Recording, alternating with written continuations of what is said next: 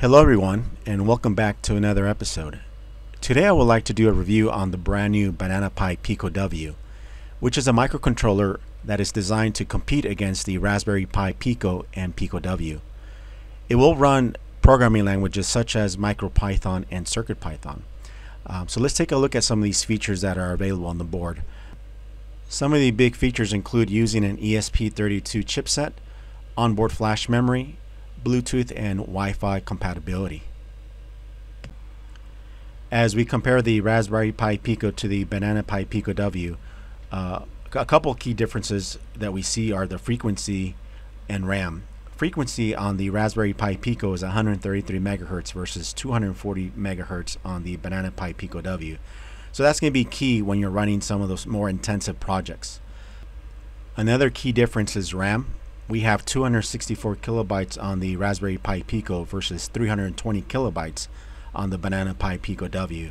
So that should allow you more storage for some of the programs that you run. Flash memory is identical and the form factor is the same. So let's take a look at what these two units look like side by side. As you can see, the form factors are identical right down to the micro USB port. So Banana Pi really designed this as a drop-in replacement for the Raspberry Pi Pico and Pico W. Here we see the pinout for the Banana Pi Pico W. So if you compare this to the Raspberry Pi Pico and Pico W, the pinouts are basically identical. So in other words, you can program your code for a Raspberry Pi Pico, and really you can just pop in a Banana Pi in there and it should work just the same. So I decided to do a couple of different tests to compare the Raspberry Pi Pico to a Banana Pi Pico W. In this first test, we're going to run a calculation for pi, and we're going to see how quickly both of these devices can run it. So let me go ahead and start with the Raspberry Pi Pico first and see how long it takes it to calculate pi. This might take a few seconds, so let's wait a bit.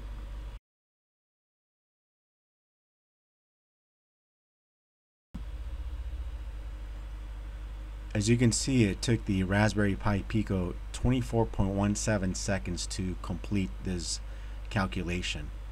So what we're going to do now is we're going to unplug the Raspberry Pi Pico and plug in the Banana Pi Pico W and compare the speeds. So we're going to go ahead and run the same program on the Banana Pi Pico. So let's go ahead and refresh.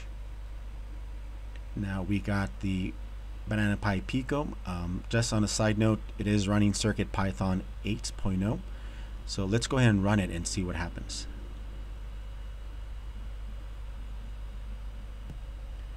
We can see that the Banana Pi Pico W is much faster. It only took 7.49 seconds to calculate the time.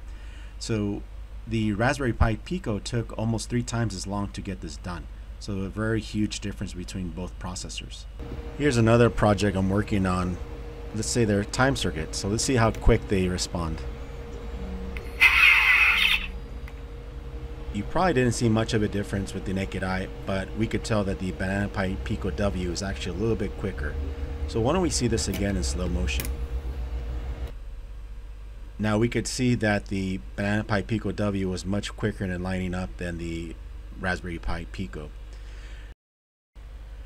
So there you have it. There's our comparison of the Banana Pi Pico W against the Raspberry Pi. I really hope you enjoyed this video. If you did, please hit that like button. If you haven't subscribed, please subscribe, and I'll talk to you all real soon. Thank you so much for watching.